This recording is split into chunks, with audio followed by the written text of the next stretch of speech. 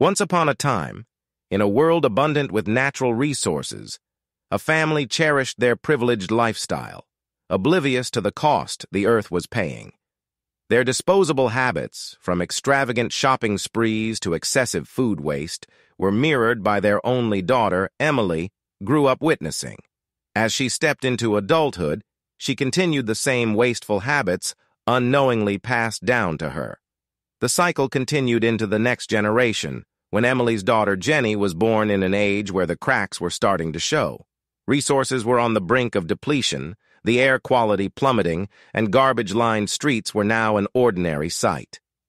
Years passed, and when little Jenny grew up and had a daughter, their wasteful patterns had now resulted in a world that was scarcely recognizable.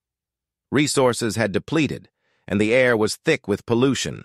Crystal-clear rivers had transformed into toxic swamps. As the grandmother, Emily recognized the consequences of their actions and the devastating legacy they had left their successors.